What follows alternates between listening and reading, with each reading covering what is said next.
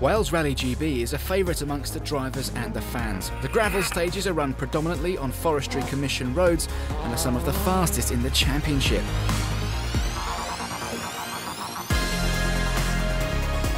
The stunning Welsh countryside is perhaps best known for its changeable weather conditions.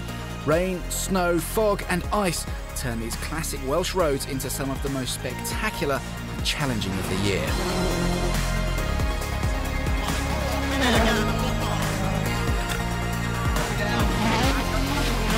It's a really special event. Somehow that's the only rally where you sort of really hope for rain. You hope it's raining, you hope it's muddy, and it's just a rally where I really enjoy to go, and the stages are absolutely fantastic in my opinion. I think there's few rallies which are as legendary as a Rally GB, but it's definitely like a group of those rallies and really famous. There's many times the championship has ended in a big fight over there, and conditions are never easy, so it's really a legendary one. The conditions are really tricky all the time.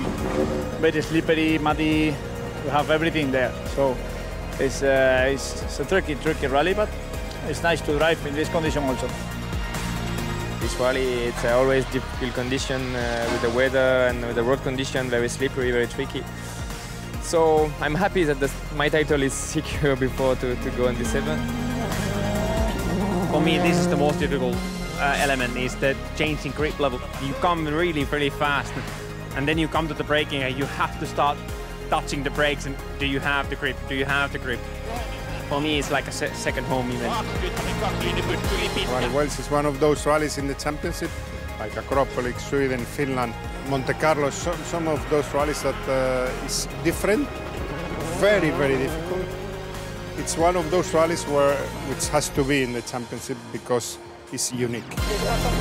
Despite the move to the north of the country, all of the classic stages remain, whilst making the event even more accessible to spectators.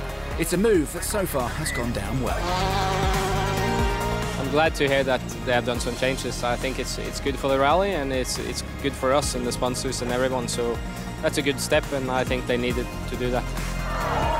It's always nice for everybody, you know, we go to new areas, closer to new fans, new people, and for drivers we're going to see new stages as well, so it's going to be nice. There is a lot of motorsport fan in UK, a lot of people who love rally, so I hope they will come there, and for us also it's a bit better in this area because we have a bit less road section, and the timing of the rally looks better. They found a very great location for the service park, so it will be a good location, and I'm sure it will be a great rally.